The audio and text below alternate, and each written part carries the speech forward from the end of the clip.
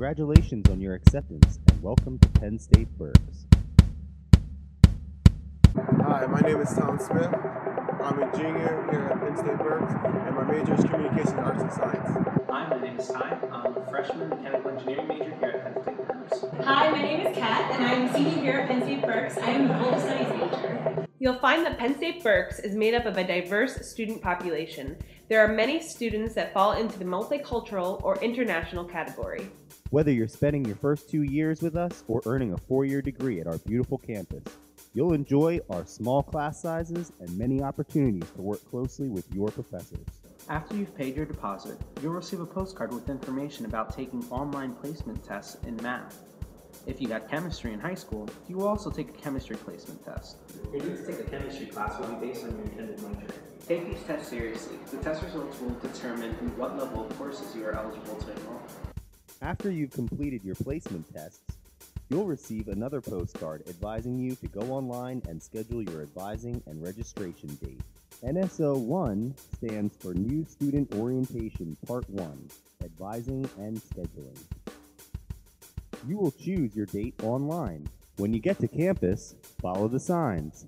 Registration begins promptly at 8 a.m.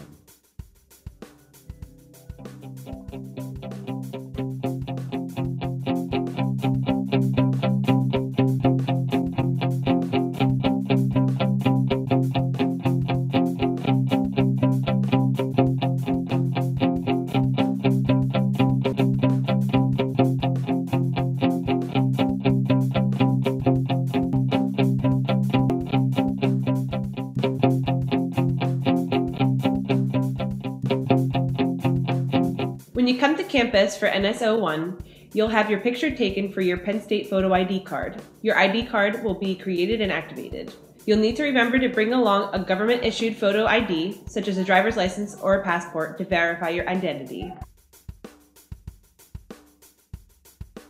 Your new PSU ID will be used for many things.